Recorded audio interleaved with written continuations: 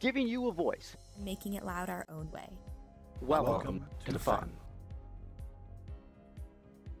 First Updates Now FRC is produced in partnership with the Blue Alliance. Keep up to date on all live and archived First Robotics events and team stats at thebluealliance.com. And by viewers like you. We need your help to keep fun loud, live, and independent. Help us by visiting our Patreon to pledge your support at patreon.com/First Updates Now. You can also support fun live on Twitch for a few bucks a month or by linking your Prime account for free and clicking subscribe.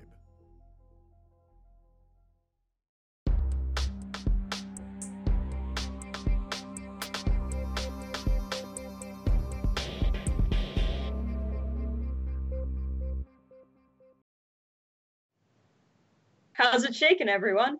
Welcome back to First Updates Now Nor'easter Region Recap, and welcome to our second of 3 shallow dives across the country tonight. We're going in detail with the upper echelon of our regions and bring it to you here live. And I'm reporting for First Updates Now. I'm Audrey. I'm Kevin. And joining us here today, we have Connor and Chris from perennial New York powerhouse here with us to shake things up. It's 2791 Shaker Robotics. They're here to talk about their season, and we've got them with us today if you guys want to introduce yourselves a little bit more and what you do for the team. Connor? All right, Chris, go ahead. So I'm Chris. I'm the lead mechanic on our team, and I'm a third-year student. All right. Okay. I think I'm back. Hi, I'm Connor. I'm a fourth-year student on 2791, and I'm the head of strategy. All right. It's great to have you on the show tonight. So the way we're going to go through this is we're going to ask you to elaborate on some general questions about your build in this season. And then after we run through a few of those, we'll pull some of our questions from the chat. So chat, line those questions up, and we'll get to them at the end. So Shaker, you guys haven't really put out anything about your robot into the community yet. So do you want to first walk us through your robot for the first time here? Give us a rundown on what your machine does and how your build season went this year. Sure. So our robot this year ended up being a bit different than we first anticipated it would look. It's broken down into 5 main subsystems. It's got the hopper, the shooter, the climber, the intake, and the drivetrain. We ended up going with a linear hopper when initially, I'm sure everyone's familiar with the video that the Rembrandts put out with the rotary hopper. We initially started trying to kind of have that sort of a design and shifted gears partway through. Our linear hopper can hold 5 balls, and it uses timing belt to move them through up to the shooter at the top. We have 6-inch Coulsons that actually act as the flywheel to launch the power cells, and we have a hood that's primarily made out of sheet metal. Our whole drivetrain is made out of aluminum box tube. So is most of the superstructure that holds up a lot of the climber. And we use gussets with rivets to hold most of that stuff together. We ended up going with a 4 Neo drivetrain this year, 2 on each side. And it's geared to about 7-to-1, so it's around 12 feet per second, adjusted when it's on the ground driving. We had a mechanism to control the control panel. It uses compliant wheels to actually just drive up and start spinning the wheel when we're partly under the trench. Which brings me to our height. We're a short bot, so we can fit under the trench. The plan was not really to go for the long shot, but we were tuning to see if we could partway through. And our climber essentially just unhooks kind of like with a hinging motion to go up and grab the bar, and it has a single hook that can pull itself. It can use to pull itself up with a winch. Yeah, that's awesome. And absolutely awesome animation. This thing's incredible. Really good overview of the robot. Connor, do you have anything to add to that? Not too much. I'm not really into the mechanical end of the robot. All right. Well, maybe what was the general strategy that you guys were going for with the robot? Like, where did you aim for on the field? So yeah, our primary goal was to be able to adapt to like any alliance composition going into the season, and being short allowed us to work with either a short bot or a tall bot. Our plan going in was mostly yes to prioritize trench cycles or act as a sweeper with missed balls or stealing from the opponent's loading zone, and then being able to reliably climb and get the RP with a pretty big thing for us. Nice. That's awesome. Oh yeah. What are you guys Something planning to do? Go ahead. Sorry. Something I forgot to mention with the robot is our intake. Probably one of the most important parts. We ended up using those 3D printed vector wheels to try and center the game pieces into the linear hopper. Because our hopper ended up being the center. Nice, nice. What are you guys planning to do for the rest of your season? What do you have off-season projects planned? What's going on? So yeah, currently the team is taking more or less a well-deserved break from robotics. But going forward, we're probably going to work on some new materials for next season, preparing some rookies and underclassmen. And then we're also doing a competition with one of the FRC simulators, just to have some fun. But yeah. Yeah, so hopping back a little bit, after build season, you guys switched events a few times and had it canceled on you, and just talk us through your kind of shortened competition season here. So yeah, it was definitely difficult having 3 events canceled on you. And yeah, as soon as we saw both our events were canceled, the mentors started working really hard to get us into Finger Lakes. Really optimistic going in. And when we got there, it was really cool seeing all the other robots, but unfortunately it was canceled. But yeah. How did that impact how you were practicing at the practice field? So once we had the first 2 events canceled, we started going really hard to get our robot ready for Finger Lakes, which we had to leave before we would usually even leave for Tech Valley. So we were practicing every day for several hours and trying to get as much auto work and dry practice as possible. We were coming in pretty good. We had everything mostly working as we expected. Yeah. What auto modes did you guys? Sorry again. It was a lot of moving back and forth to get parts on the robot before we had to leave and stuff. It was a bit of a rush, like Hunter said. Yeah, like Blue Destruction said, duct tape bumpers. I like it. I like it too. What auto modes did you guys have working? What did you have planned? So as our hood fires in the opposite direction that we intake, our goal for our second regional was to get to shoot 3, drive back, get 3, and then shoot 3. So for a 6-ball auto. Going into Finger Lakes, as we kind of ran out of time, we put together a 3-ball auto. It's our initiation line. Yeah, we were kind of scrambling a bit there. Yeah, I can only imagine. That's insane to have events canceled on you and having to leave early. Writing auto in the hotel room. Woo! Ooh, yeah.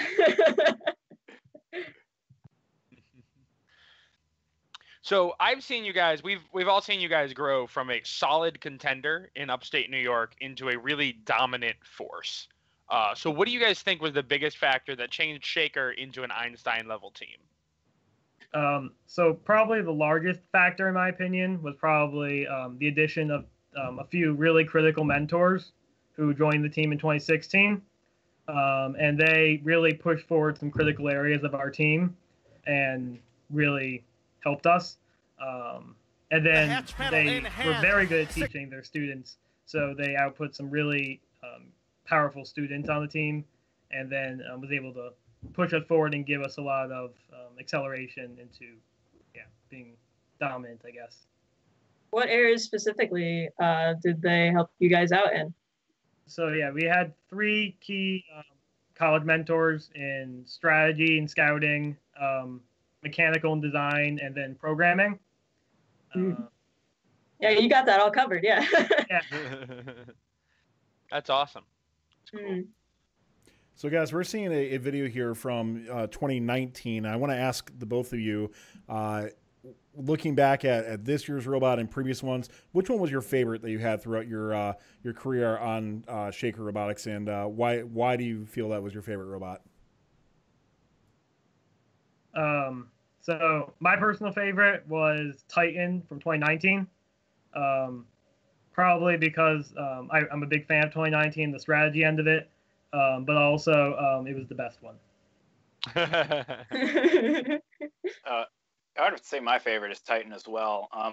Partly because that year I really dove into like learning how to design robots, and I partially worked on a lot of the design behind the robot, and I was behind the mechanical aspect of it as well. And under my mentors that year particularly, I learned a lot. So there's a lot of memories attached to that bot. How do you feel that your 2020 robot would have measured up to some of your 2019 and 2018 robots? I think it would have been comparable to like 2018, 2017. I think it was hard for us to top our 2019 levels of success. Especially with those three mentors I mentioned earlier, all of them graduated from RPI, so we didn't have. Oh no!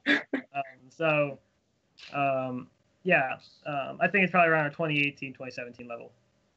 How did you guys try to fill that gap once your mentors had graduated to still perform on that same level? A lot of the students stepped up a lot to fill their voids and prioritize teaching students. And yeah, we really worked on a system of trying to teach our students as best we could so that we could have a head start this season. Nice. And that's going to translate into this season with all the training in 2020, right? Yeah, hopefully. Nice. What's your favorite mechanism, favorite little detail on the 2020 robot that you want to talk about? I would probably have to say the hopper, just because there's so much like that went into actually making it what the final version was, because we went through a lot of iterations. Like I said earlier, we originally tried a rotary hopper, and when we realized that we couldn't get that to work in the way that we wanted to and with the resources we had, we really had to kind of dramatically shift gears in our design. And in that, we ended up going completely in the opposite direction we thought we were going to be going in, changing to a linear hopper that sat like right in the middle of our robot, and it caused us to have to move around a ton of subsystems. It was a lot of prototyping. We had at least like 4 prototypes of like that were very high caliber to represent that system and how it would behave, and we ended up changing it a lot. But I think with how much work we put into it, it came really far, and we got it to work pretty well, despite not expecting to need to push it as far as it needed to be pushed. Nice. And did you guys get to that because of, I guess the question here is, how much time did that take? And did you feel able to do that because of the no bag rule this year? Oh, it took tons of time. We definitely would not have been able to do it with the no bag rule, or at least it would have been extremely challenging. We were looking at that rotary hopper from, I want to say almost from like day one of the season up until we had to say, oh no, we're like 3 weeks from a competition and we have no robot built. Oh wow! So wow. We really just had to like shift gears, but it really just took a lot of looking at our design, reevaluating, and we really had to make a lot of critical decisions. Like, what is the smart move here? Because we are not quite where we want to be, and we need to change this big system. So it took a lot, definitely. It took a lot more time than we needed to. I would say we spent like almost our whole season, if not literally our whole season, tuning that hopper, getting it to where we want it to be. But I would say we got it really working well in the end. So for context, that was until about week 5 of build season that you guys were doing the spin nexer. That's insane. How did that impact your like CAD time and your other prototypes? Can you go into more detail on that? It really impacted our prototypes in the sense that we have a CNC router at our school, so we can make really high caliber prototypes, but they take a while to like program the router and stuff to like actually get it produced. So we spend a lot of time making the prototypes, and then to only find out, oh, this doesn't really work too well, now we need to pump out a bunch of other prototypes for this new system, really had us pumping the gas on our And Wow. like the day we decided, because literally like the day before we were like, yes, this is the day we are either going to go with this existing system or change. We really like put in a last-ditch effort to try and get this rotary design to work. We We decided that it was the best thing to do for our resources to switch over, and it was crazy just kind of really working on the CAD for so long just to, catch up to where we wanted to be. Wow. Yeah, that's incredible. Yeah. If you want, we're going to start pulling questions from chat. We're going to switch gears over to that. So, Kevin, do you want to start us out with our first one? Sure. If you guys were going to build this robot from scratch, with all the lessons you've learned from this season, from watching events, from building, what would you have done differently? This is from Struck by the Bell in the chat. I would say that we definitely would have considered a tall bot a bit more. I think we might have considered it a bit more just because with our resources at the time, we certainly would have found it a bit easier. I know strategy, and Connor can elaborate on this a bit more than I can, but I know that later on the strategy of going short didn't end up being as important as we initially really thought it was in the beginning of the season. In the beginning of the season, we were kind of really on going short just for the advantage of going through the trench, but we really reconsidered that later on. And I think we would have definitely not done the spindexer for the hopper. We would have probably gone right to a linear system, probably one that was a bit bigger, because a lot of our tuning of the hopper was trying to get all 5 balls to fit into it properly.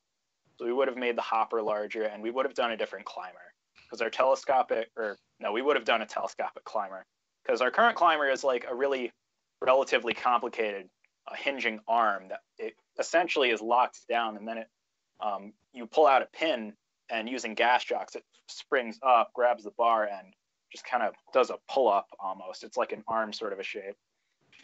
And that ended up being super complicated. It was heavier than it needed to be. And it actually was kind of slow. So we certainly would have gone with the different climb design. If the season progressed, do you think you would have changed the climber?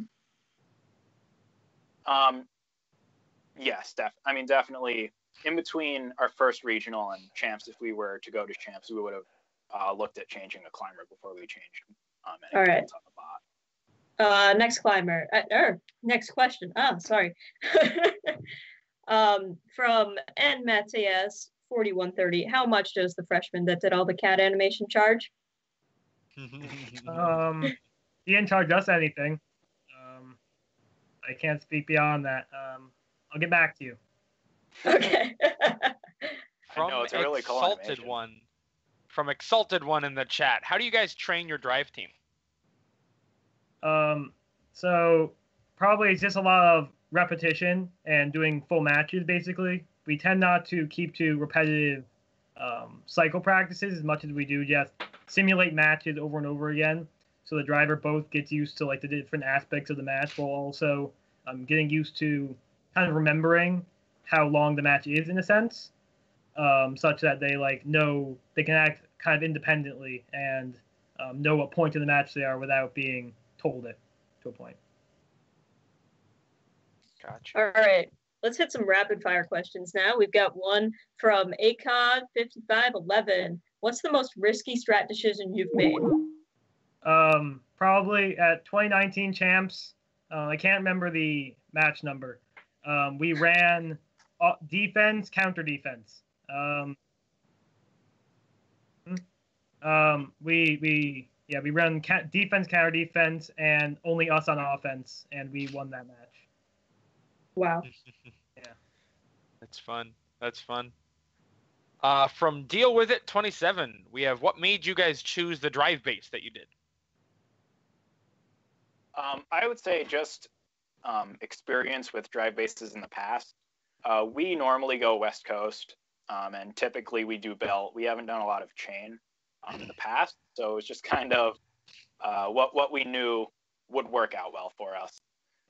We had done an 8-wheel drive in 2016, and the 8-wheel aspect of it wasn't. We had a few problems with that drivetrain, but the 8 wheels aspect was not one of those problems. So we thought it was a solid choice to go West Coast with 5-inch Colson.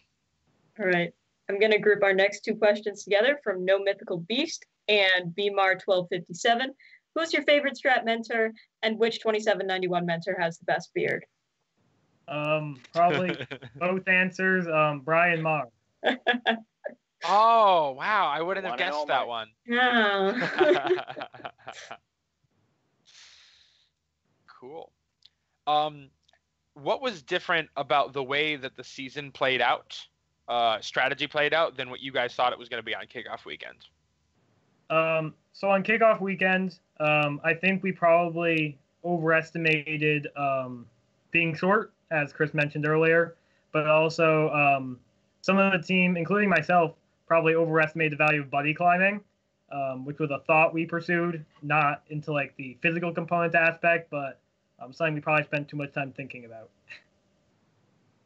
Gotcha. Okay. Another chat question from RCAP51. What plans for scouting did 2791 have for 2020?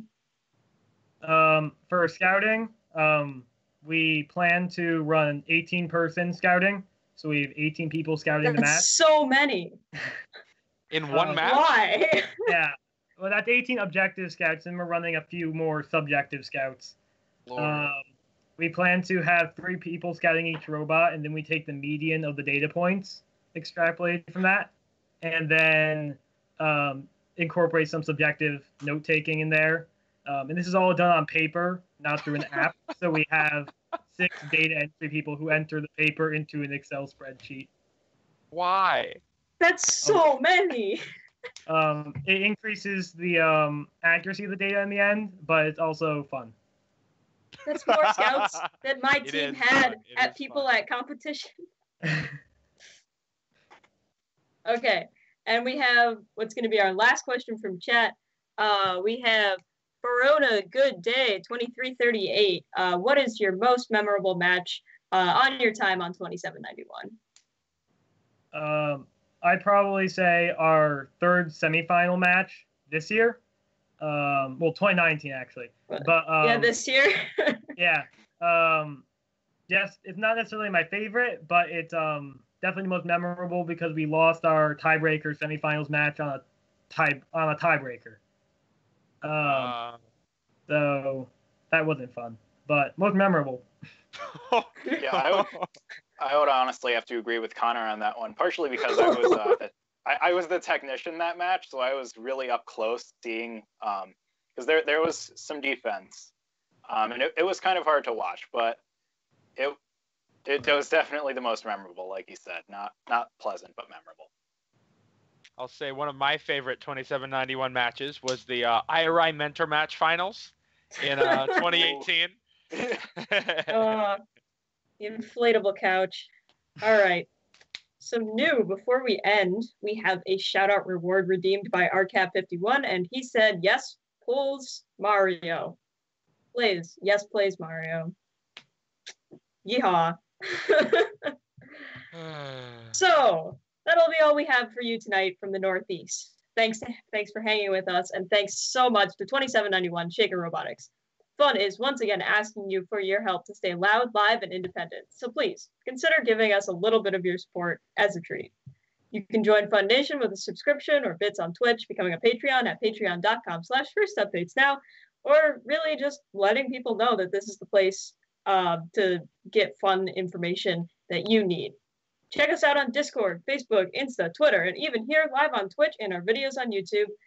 And on behalf of myself, Kevin, our producer Tyler, Chris, and Connor here today, I would like to thank you all for tuning in. And thank you to all our mods in chat. And our next show is going to be the Intimidation Shallow Dive with 67, the hot team. So stay tuned for that. And we'll be back in 2 weeks on the Nor'easter Region Recap. Thanks for watching. If you want more fun content, be sure to subscribe and ring the bell to be notified about our latest videos. Thanks to all of our co-executive producers on Patreon and Tier 2 Plus subscribers on Twitch, keeping fun loud, live, and independent.